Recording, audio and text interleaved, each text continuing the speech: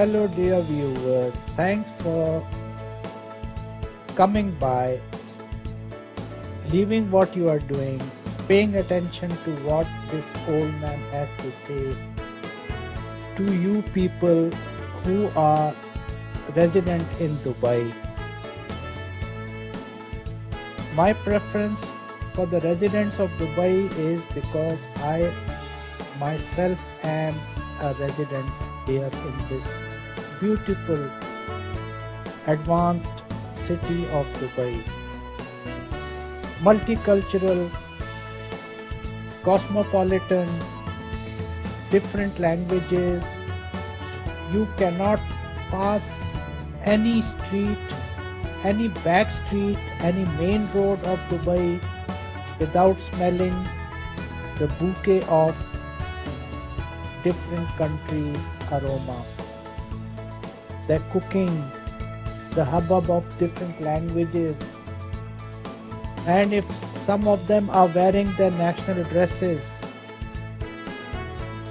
it's like a bouquet of flowers, different styles, different cultures, different people. Each nationality has their own way of smiling. Isn't that wonderful? Nothing is copied from one to the other. Every nationality, every person is unique, so is every nationality. They have their own style, they have their own speeds of starting from a small smile to going to a grin, and some of them even start laughing. They are very easy to make them laugh. They are very quick to laugh. And some of these nationalities, even if you are doing a dance in front of them, even a comedian or a clown is there, they are still frowning at you, wondering how this person or these people can be so happy. What is making them happy? Here I come now. I will be telling you about happiness. I am telling you in such a way that you may understand that maybe it's my profession, maybe it's a commodity I'm selling. I'm trying to give you a pitch about happiness so that you will buy it from me. No, it is not that. It is pure love and feelings from my side to make you understand what life is all about. If you think I am happy now, it was not always so. I have gone through circumstances which I pray that you never even see in your dreams. Life is like that. The only people who are happy, who feel contented are the ones who don't give up.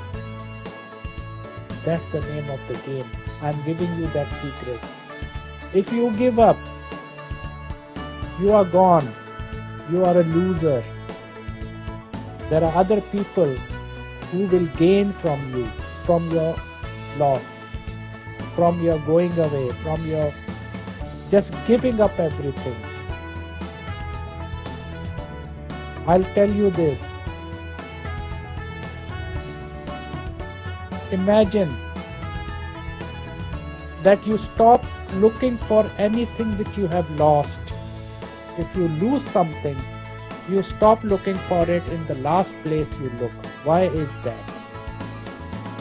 Why is it that you struggle hard, continuously try to achieve something, and when you give up, finally give up that it's not achievable, maybe it's only another day, maybe another hour that you could have crossed that threshold and gone to the winning side.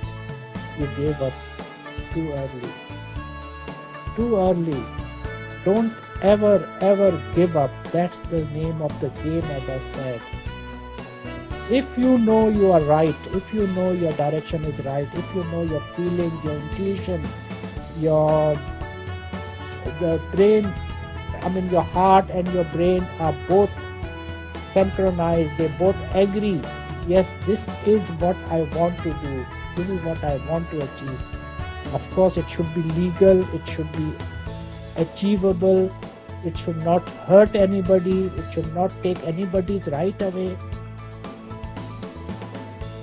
Then go for it if that makes you happy. I will caution you about one thing here. A hermit, a beatnik, a teddy boy, they used to call them teddy boys in America at that time. These are the hippies. They are also happy. They are always happy. That's not where I am leading you to. Those people don't care for money. Money has nothing to do with them. They are depending on other people's aid, charity. I hope that doesn't make you happy. Don't be in that tribe. Well, money has value. You have to earn enough to be comfortable. You and your dependents. They have rights over you. If you fulfill those rights, then your rights come. If you are happy that you have fulfilled their rights, you have supplied to them what they require, your duty has been fulfilled, then you look after yourself. And do not keep on sacrificing. Every day and every night is not the same. If you are what I imagine you are, otherwise you would not be here listening to this old guy telling about musings of his own life. You can feel that there is something in what I'm saying. You can achieve it also. Coming back to your duties, you have fulfilled your duties, your dependents are happy in the best of your circumstances. Then you look after yourself, and then you find out that you yourself are not happy because you have become a slave, a robot, morning to evening, going to the job, punching the card in, punching the card out, waiting for your salary. That's a routine. That is not your fulfillment. You can be happy at what you do. You have to find out that what makes you happy. It could be music, you could be a creative person, it could be drawing portraits, maybe you are an artist, maybe you are a genius with mathematics and you want to create some new formulas, solve some new riddles which nobody has done up to now. And every day people like what I have mentioned just now, who have high IQ, even if they are making millions of dollars, are never happy because that challenge is not there. They need new challenges every day. And those challenges, if are not given to them, it's like food to them. If they don't get that, they become hungry for new challenges. And they become bored. They do not like anybody's company to pass their time. They need to be achieving something every day. So those are the people whom it is difficult to keep them happy all the time. So what they do, they find out their like-minded company, they move amongst their own high level of IQ people because these people understand each other. The problem comes when they are with their family, with their loved ones, with their relatives who do not understand them.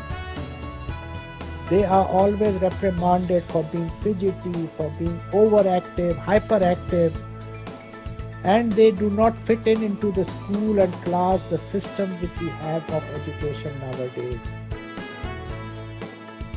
Advanced countries, I will not call all Western countries as advanced. There are some who recognize this thing and they will put you in a special school. That doesn't mean that you are handicapped or you are you are challenged mentally challenged. It means that your pace, the fast pace you have, that school or that organization cannot meet. The surrounding students cannot meet. You are an outsider. You are a funny person in front of them because you are not paying attention. You are distracting everybody. You may be kicked out of many places. Whenever the teacher or the instructor is giving a lecture and all, you are looking out the window, imagining, dreaming. Because you have already grasped where that lecture will end. It's too boring for you. For that reason, these states which I say are very advanced countries immediately recognize that and they put you in a special school where only intelligent students are put. And they even do it on scholarship through the government. Because they need brains like these students I'm talking about. Now what do these students do? They have that school, they are studying, they are doing it as fast as they can according to their pace. But after that, what will they do? Where will they get new challenges to feed on? That is where I will be coming into the next lecture.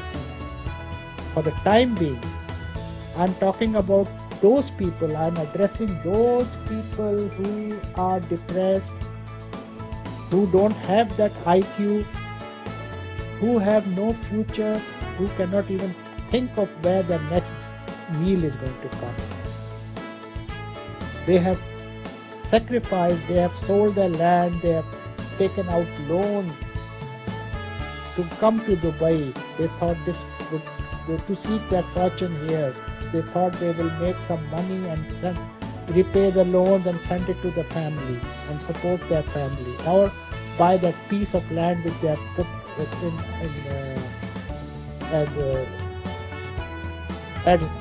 they have mortgaged that land.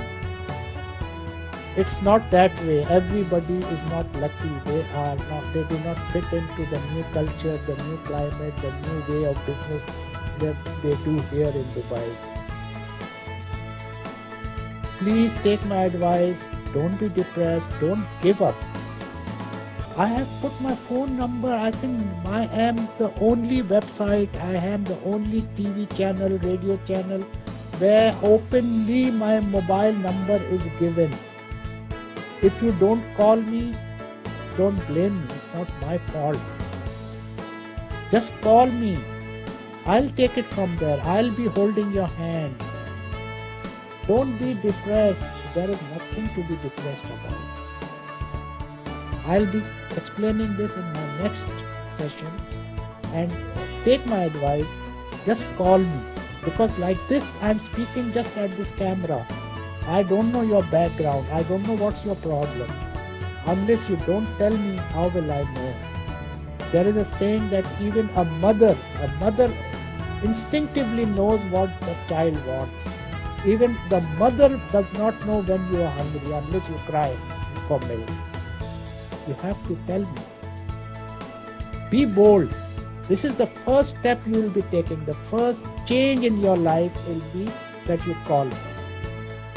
And we will take it from there. Thank you.